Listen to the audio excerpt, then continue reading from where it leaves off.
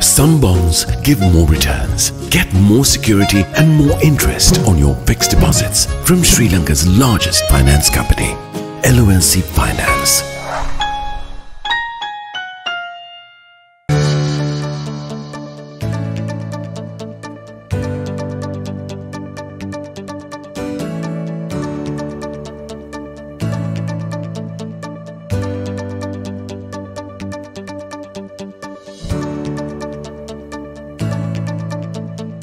The key to quality and efficiency. Be a jewel. Professionalism is the jewel in the corporate crown. Refresh Sri Lanka for a civic-minded society. In association with 99X. LMD, the voice of business.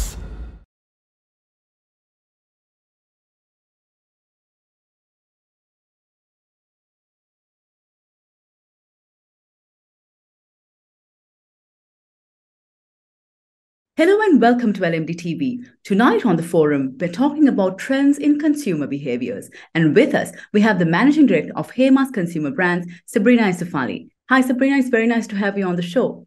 You're most welcome. To start off our discussion, we're seeing substantial shifts in the way the Sri Lankan consumers are behaving in the market, of course, owing to the economic crisis and all the challenges that have befallen them. So in your assessment, what are the most significant trends that you observe when it comes to purchasing patterns in Sri Lankan consumer behavior? A great question. So you're absolutely right in that consumers are becoming much more price conscious. So they're either sort of buying smaller packs or dropping out of discretionary categories altogether. And I think, they're also open to switch brands in their quest for better value, right? However, there's one thing that I have noticed sort of over the last 12 months, and that is that consumers are not willing to trade out of good quality products just for the sake of a price point. They know that this has sort of deeper costs down the road, right? So for instance, consumers may be a little reluctant to buy poor quality detergent if they feel that it damages their clothes because the replacement sort of cost of that is much more. Similarly, people are very reluctant to switch, out of a good quality toothpaste because they know that sort of dental care down the road, much more expensive.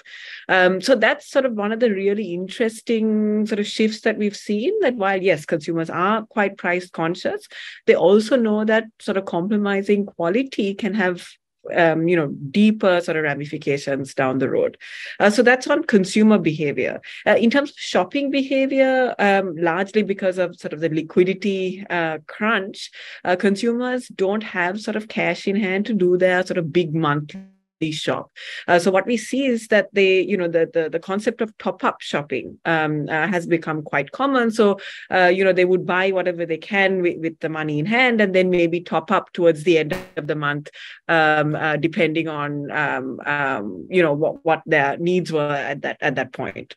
You mentioned that consumers don't compromise on quality when it comes to certain categories. So which categories are they being thrifty on given the economic challenges? So I think, the concept of sort of there's a base quality need that consumers are not willing to trade out of, right? So, is this poor quality and will it damage my clothes or will it damage my teeth? But at the same sort of standard of quality, you're right in that consumers do have a different standard of care, right?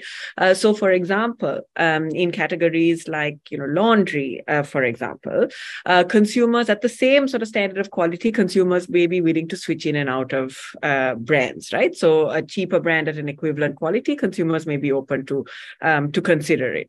However, there are some categories, for example, like baby care, where consumers are absolutely not willing to make any compromises on what they use for their baby. And we see sort of similar trends in toothpaste, where there's a high degree of trust associated with something that you put in your mouth.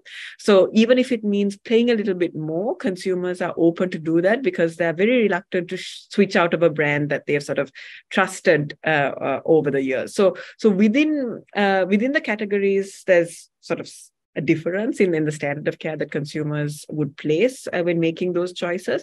And certainly in some of the personal care categories like baby care and oral care, and also sanitary napkins, consumers are very reluctant to switch out of the brands that they have trusted.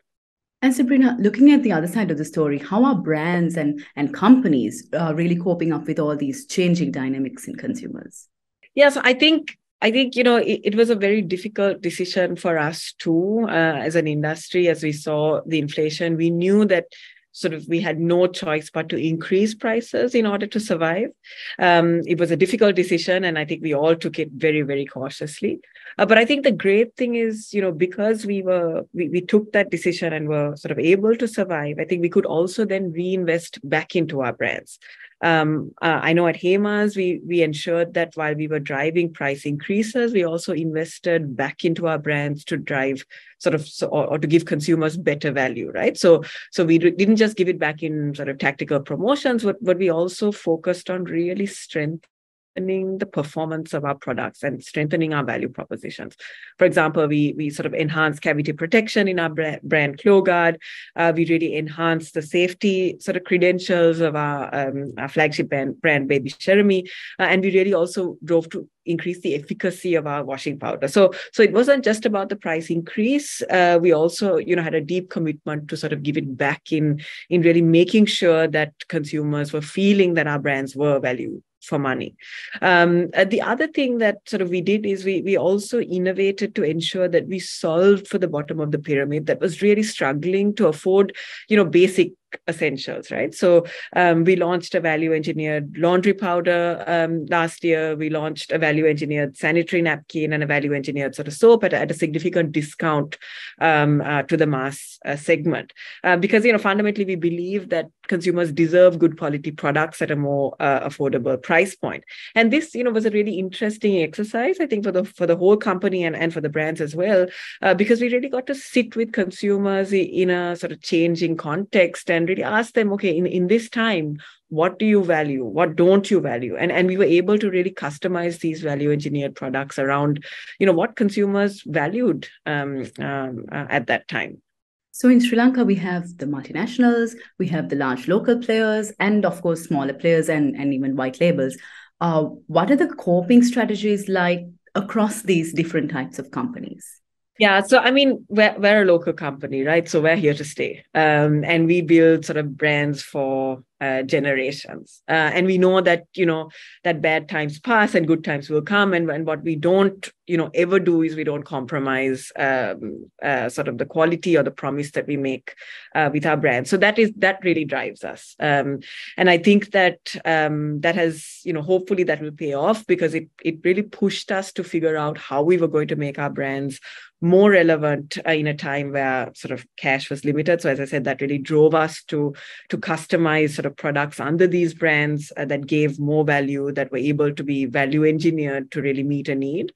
But secondly, and much more importantly, ensuring that sort of that sacred trust that we have built between our brands and our sort of consumers over the years, we made sure that we didn't compromise that, because I think at a time when a brand is increasing prices, there's a chance that consumers can feel disconnected from the brand. So because we are a local company, I think for us we also play a lot of emphasis and a lot of investment in rebuilding sort of this relationship between consumer, community, and brand. And so, over the last year, we actually gave back a lot in our social impact work through our brands.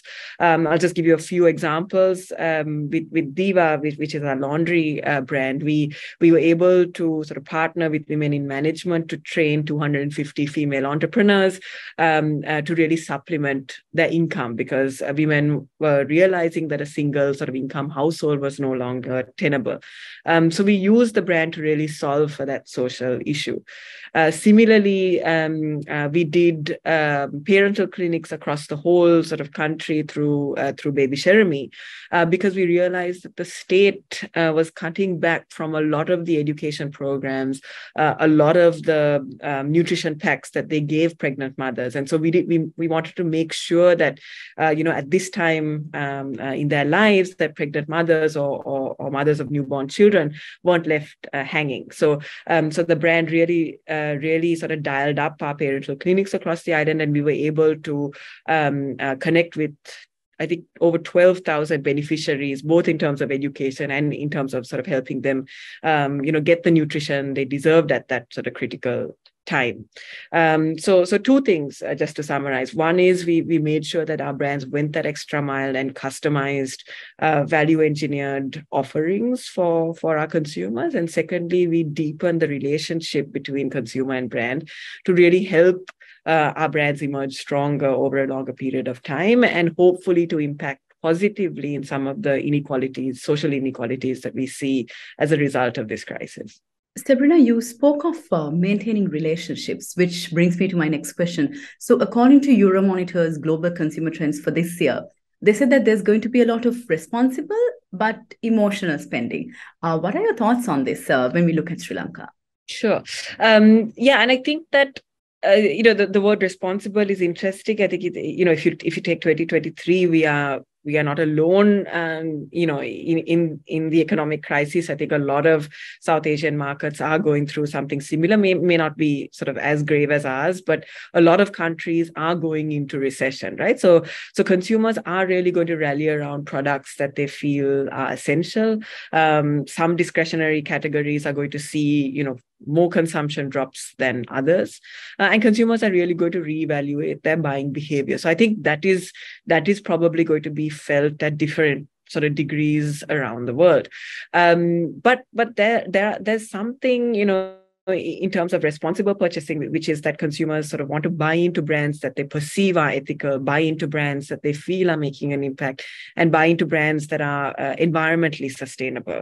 While we don't really see that play out in terms of a willingness to pay for those sort of for those sort of tenants in a brand in Sri Lanka, we definitely see this playing out around the world, where consumers are actively selecting and deselecting brands based on the impact that they make, both positively and negatively. I think this is a mega trend, so it's not going to go away, and I think that companies like ours are working really hard to ensure that we change our business model to complement what we feel is a really important trend to support. So when Sri Lankan consumers are willing to pay, we'll be sort of ahead of the curve. But sort of you touched on a really interesting point, which is sort of emotional spending, right?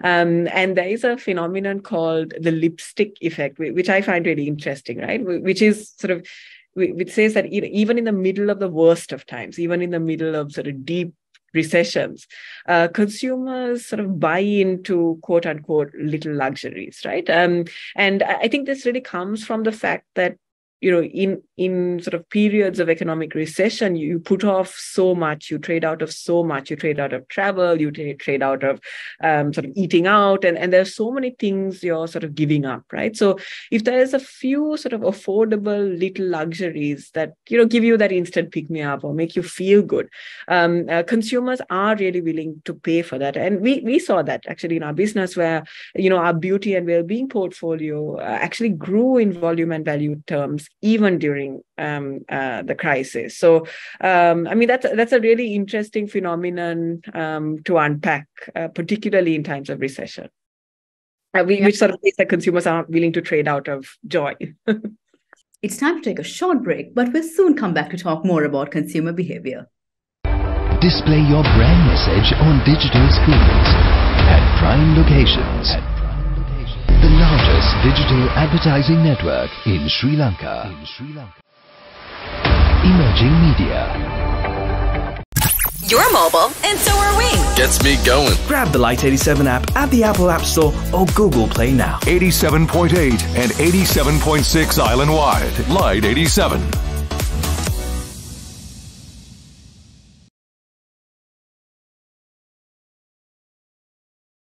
Welcome back to the show. We're talking to the Managing Director of Hemas Consumer Goods, Sabrina Esufally. So against all these changing dynamics, what happens to loyalty, especially when consumers are trying really hard to cope up with the ever-increasing costs of all expenses? Yeah.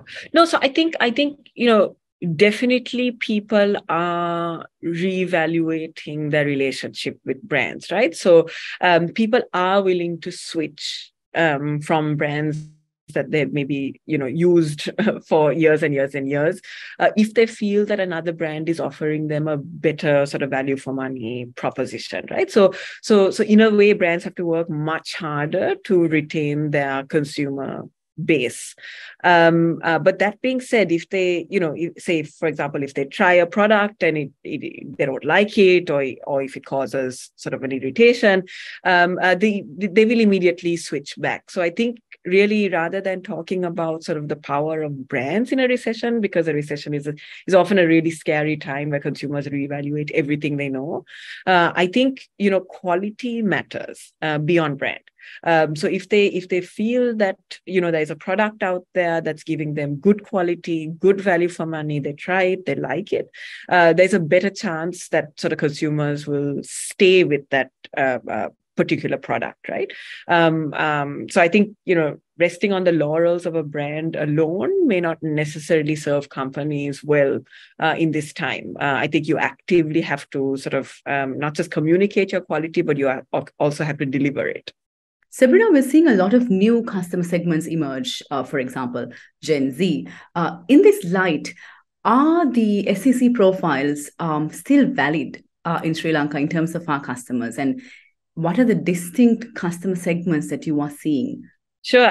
So I think, for me and for our business, we prefer to understand consumers by their needs, right? So I think an SEC classification is good to understand demographics. It's good sort of if you're working with data and if you want to understand sort of whether Sri Lankans are becoming richer or poorer, but it's not really helpful when understanding human behavior, right? And as I said, as a local company, our duty really is to customize for emerging needs, right? So we essentially design our products from scratch to meet needs which we feel are more prevalent than others. So we like to sort of look at needs as opposed to sort of very formal SEC classifications.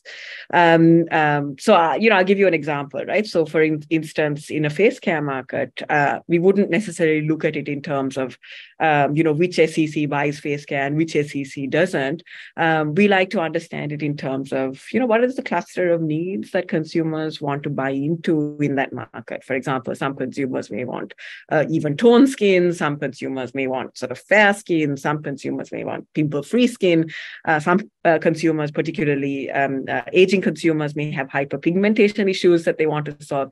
So we like to see and size the market through those lenses and then see sort of where we really want to focus our innovation and our customization. That's sort of the aside on how I think about the market and how I think about consumer needs. But there are some emerging needs that are definitely sort of new on the scene, right? So I think this is largely on the back of a growing base of millennial and Gen Z consumers. Consumers are looking to buy into brands that make an impact. I think particularly in the Gen Z segment. Consumers are looking for brands that are sustainable in their value chain. So this is not just brands that greenwash, but brands that sort of go that extra mile to make sure that their value chain is sustainable. I think with Gen Z consumers, because of sort of social media creating such fragmented needs and preferences, they are really looking for brands that are personalized or product offerings that have been personalized for them. They typically reject a one-size-fits-all brand and product approach. So I think, this is really changing how we design products, how we sort of look at performance in a product, and also where we choose to communicate this product. Moving on to a different area, we're seeing that the role of digitalization in B2C purchasing is increasing globally. We have things mushrooming like TikTok shop and even drone deliveries. But when we look at Sri Lanka, what is the digital drive looking like when we look at our consumers and how they behave? Yeah, so certainly we haven't got to the point of drone deliveries, right? But I mean, that's not to dismiss the reality, which I think is a question of when and not if e-commerce taking off. Today, e-commerce is still a very small percentage of total retail because Sri Lanka still is in the process of setting up sort of payment gateways and logistics infrastructure to really facilitate this. But there will be a time where e-commerce sort of players are able to offer consumers more value or a better price point than traditional retail. And at that point, I think you will see e-commerce at an inflection point.